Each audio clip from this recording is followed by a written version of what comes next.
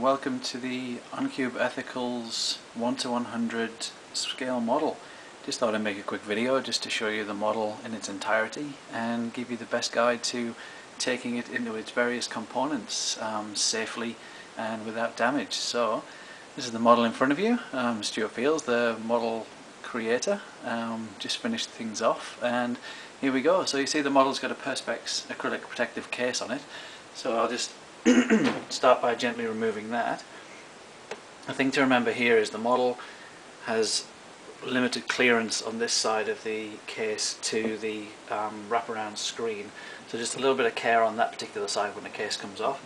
It's a snug fit to the base, so just lift it gently over the screen. So once that's popped aside, we have the model in its entirety there, and the model does have two removable floors and a removable roof. Obviously the operation to do this is quite delicate, but there's just a few things to bear in mind for it. First of all, we have the roof level. Roof level has two areas to grip it. One is the area we see on the far side here, above the stairwell, and another we put a capping over the lift shaft here. So you've got 2 points to remove it. Best way to remove the roof and all the other floors is to start towards the back, bring a slight angle, because we don't want this front edge pushing the glazing and the weather screen forward, because this front elevation is the most delicate part of the model by quite a margin. So just grip both parts, lift up gently, angle backwards away from the screen, and we can pop that aside. There's your roof completely separate. Next we've got the internal floor layouts. Same process. The floors slide in very well without any particular contact or edges that may cause any damage, so you can remove them with confidence, but obviously just with care. So there's a point just in the back corner that's good to grip it by, plus any of the fixed walls. Don't go near any of the acrylic, go for where there's junctions. So we'll get 2 points, one at the bedroom section here and one at the back, and again just gently raising it out, bearing in mind that front edge near the weather screen, past the lift shaft, past the stairwell, and that's your top floor off there. Just pop that aside. Now we got the first floor, which is obviously a little deeper in the model, so you're going to have further to come, but same process. Aren't quite as many places to grip on this one, but there's a good central core area and a couple of walls at the back near the toilets that you can grab hold of. So again, very gently, being aware to slide up the back, pull it from that back area, and watch the contact with the front of the building where it's delicate.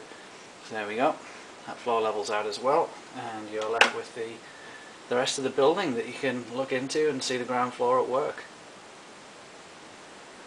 Right, so now turn the model around. Just want to show you the same process again, but just in reverse.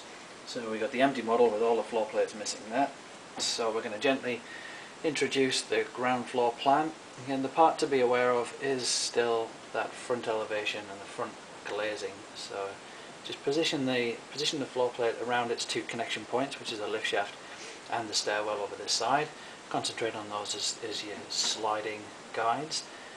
What will happen sometimes is the model, when it sinks in at the front with that floor plate, you'll have a connection at the back which just needs a little tap, and a connection over here.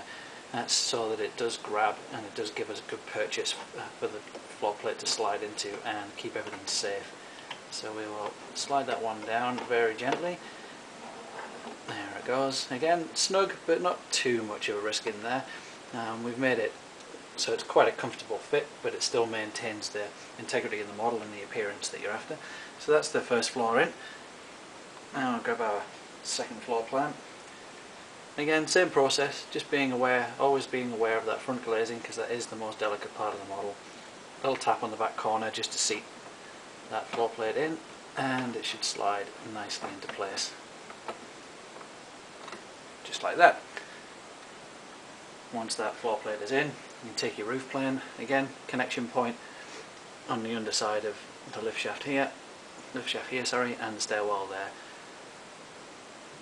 Position over the stairwell first, that tends to give you a nice snug grip, and it's the highest point of the roof.